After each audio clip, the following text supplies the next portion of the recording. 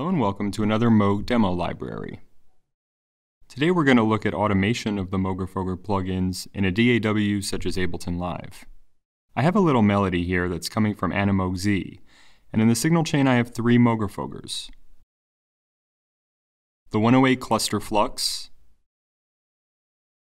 the 102 ring modulator, and the 105 Murph. I'm going to start by just using the 108 and 102 for simplicity's sake, and leave the 105 bypassed via the active switch for now. Recording automation of the Moogerfooger parameters is just as straightforward as with any other plugin. Let's start playing this melody.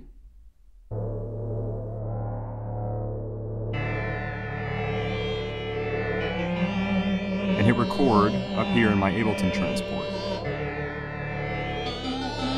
Now let's start playing with the parameters to record some automation. We can play with the mix of the cluster flux and the mix of the ring modulator.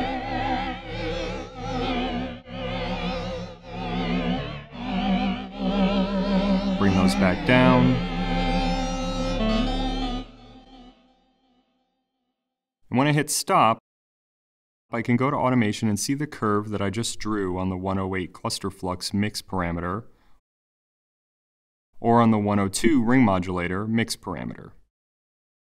You can see the list of all the other parameters you can automate in the plugin, and that corresponds to pretty much every knob and switch that you see on the Moogerfoogers. You can also go in and draw to create precise automation curves for all these parameters. There are a couple of other fun things you can do with automation via CV connectivity. Let's start our audio back up. And let's connect the cluster flux's LFO to the ring modulator's frequency control.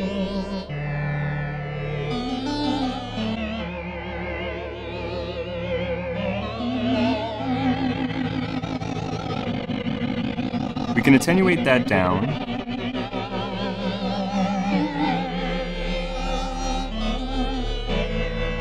and also we can double-click the attenuator to fully attenuate the effect.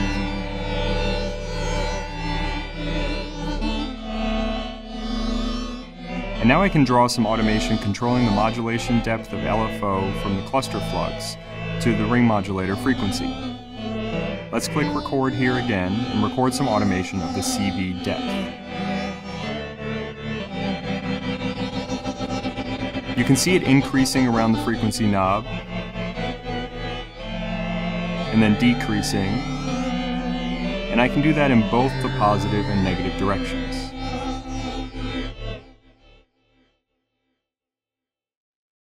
Finally, let's explore automation a little deeper by turning on the Murph.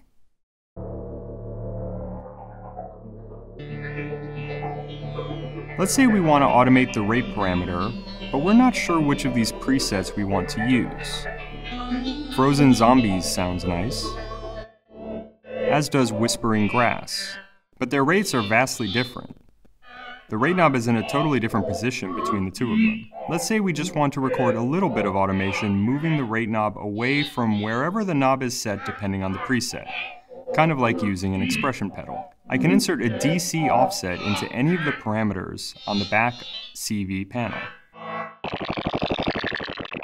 and instead automate the CV attenuator. This is like having an expression pedal and automating the expression amount.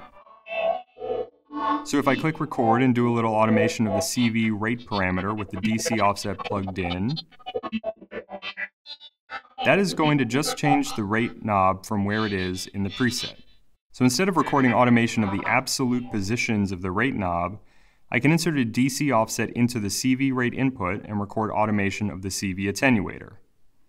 In other words, instead of recording automation to move the rate knob from, say, 2 to 4, for example, I'm recording automation to move the rate knob from wherever it is, up and down by the amount that I draw with automation.